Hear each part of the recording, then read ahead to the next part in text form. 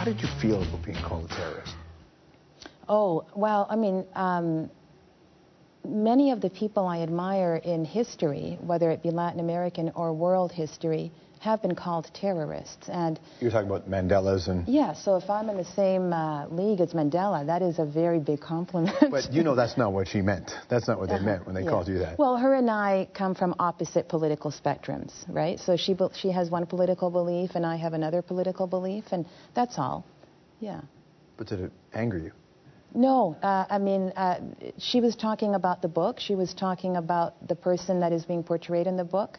She wasn't talking about me, you know, the mother of the 5-year-old son, the actor, the friend, the sister, the daughter. So, no. How do you define terrorism?